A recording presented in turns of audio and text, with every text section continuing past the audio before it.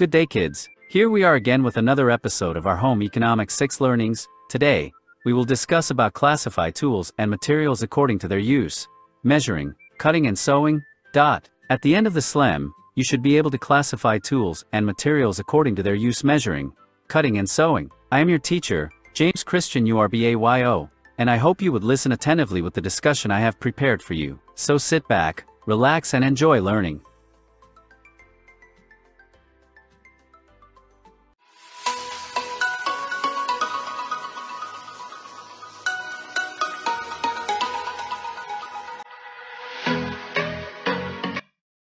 Sewing is a skill which every member can learn through constant practice. Learning how to sew for the family is a fun activity if you try to learn and take an interest in it. Sewing is a fun hobby, but it can also be a source of survival or a way to raise family income. In sewing, there are different tools and materials to be used. We have measuring tools, cutting tools, and sewing tools. These tools and materials are classified according to their uses.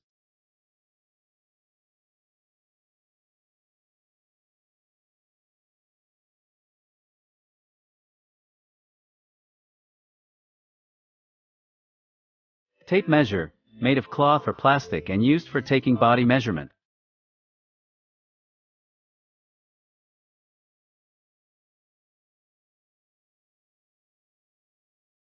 Ruler, used to measure and draft lines on a fabric or pattern.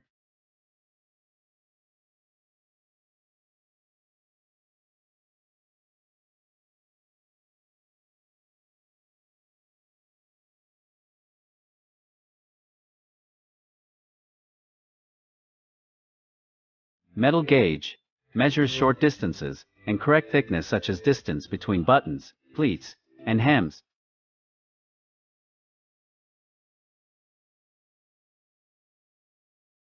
Hem gauge, used to measure the correct hem of the cloth.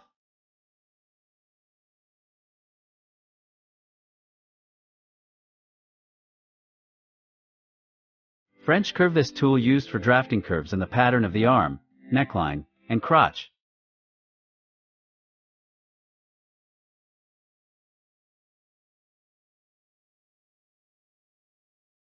Meter or yardstick, used to measure fabric.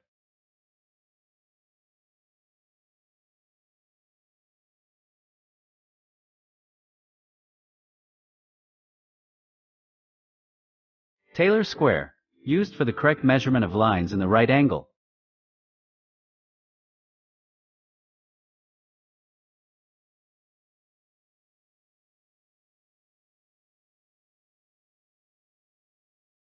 Curve stick, used to have accurate lines in skirts.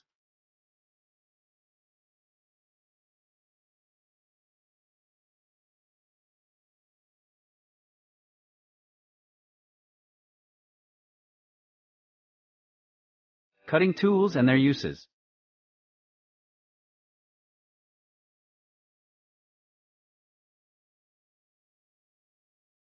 Embroidery scissors, small scissors and designed for needlework.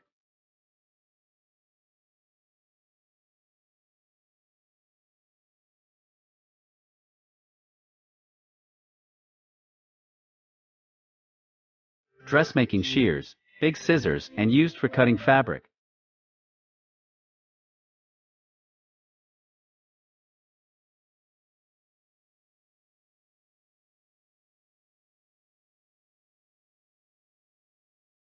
Pinking shears, scissors with serrated blades or zigzag edges used for cutting fabric edge to prevent it from fraying and traveling.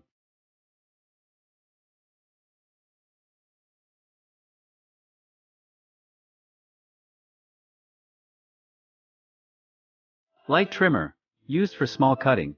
This tool has one point blunt to prevent the fabric from snagging.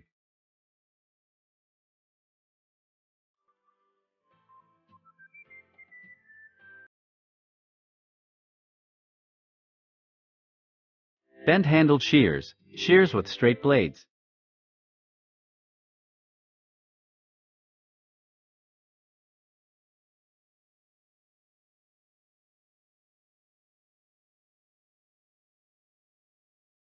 Sewing scissors, used for trimming seams and facings.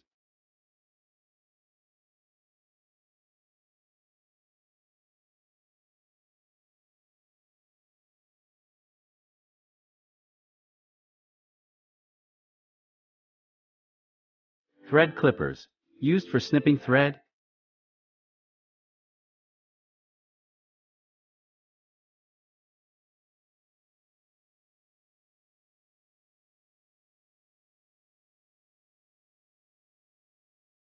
Seam ripper, used to open seams as well as other detailed work.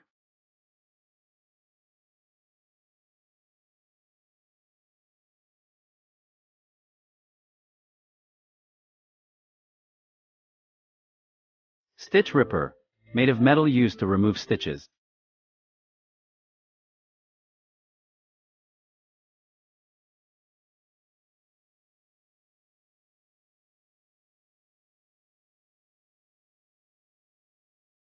Sewing tools and their uses.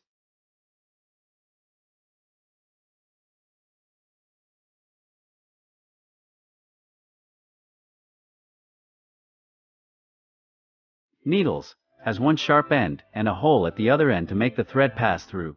Long darners, long thick needles suitable for mending holes in heavy fabric.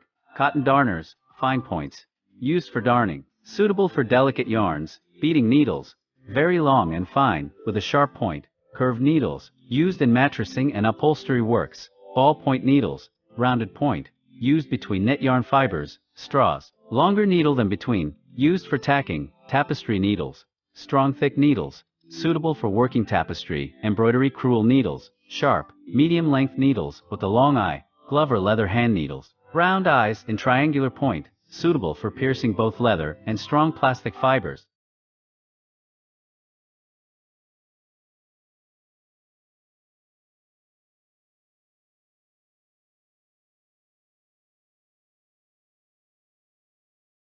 Pins, used to hold pieces of fabric. Glass pins, easy to handle. Lace pins 1 inch long. T-pins, stay in position open weave fabrics. Safety pins.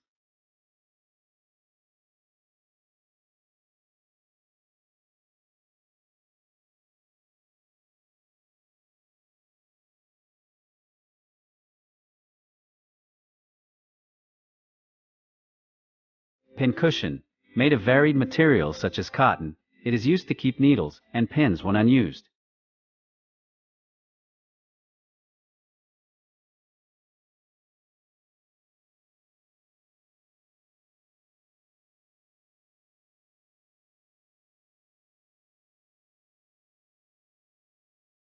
Thread, used for stitching clothes, comes in different colors and thickness.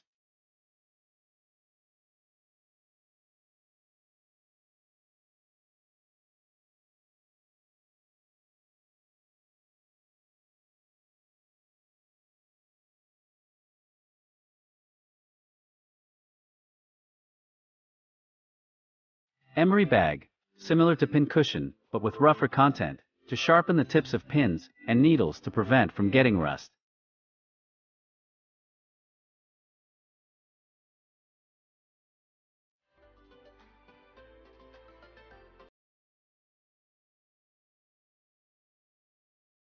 Needle threader, to aid in inserting the thread into the eye of the needle.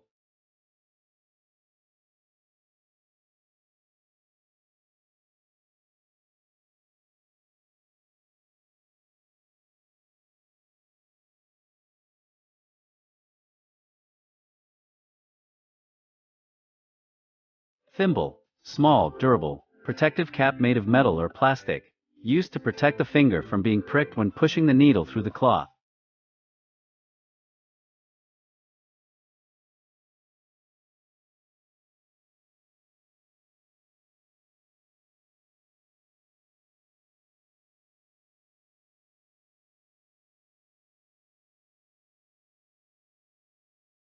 Activity time. Direction. Read the sentence carefully. Identify what kind of tool or material describes each sentence. 1. A small tool made of metal, and used to remove stitches. 2. A sewing tool used to hold pieces of fabrics. 3. A tool used for snipping thread. 4. This tool is used for taking body measurement. 5. These big scissors are used for cutting fabric. 6. It is used to keep needles and pins when unused. 7. It is strong thick needle, suitable for working tapestry and needlepoint projects. 8. These scissors are used for trimming seams and facings. 9. This is used to measure fabric. 10. These small scissors are designed for needle work.